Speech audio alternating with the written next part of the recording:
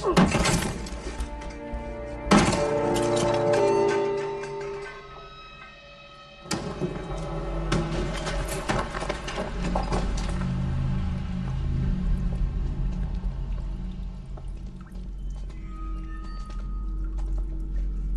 this couldn't get any creepier.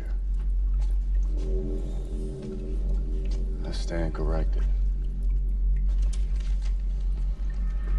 This is Coldwater Health Sciences Foundation.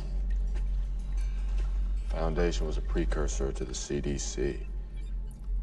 It's a privately funded government disease research shut down in 1934. This lab was forgotten. How do you lose track of a whole laboratory? There's over 200 tons of uranium missing from the United States nuclear storage. The Air Force lost a hydrogen bomb off the coast of Georgia. Things still swimming in the water. Countries are big things, Parker. A lot of secrets slip through the cracks.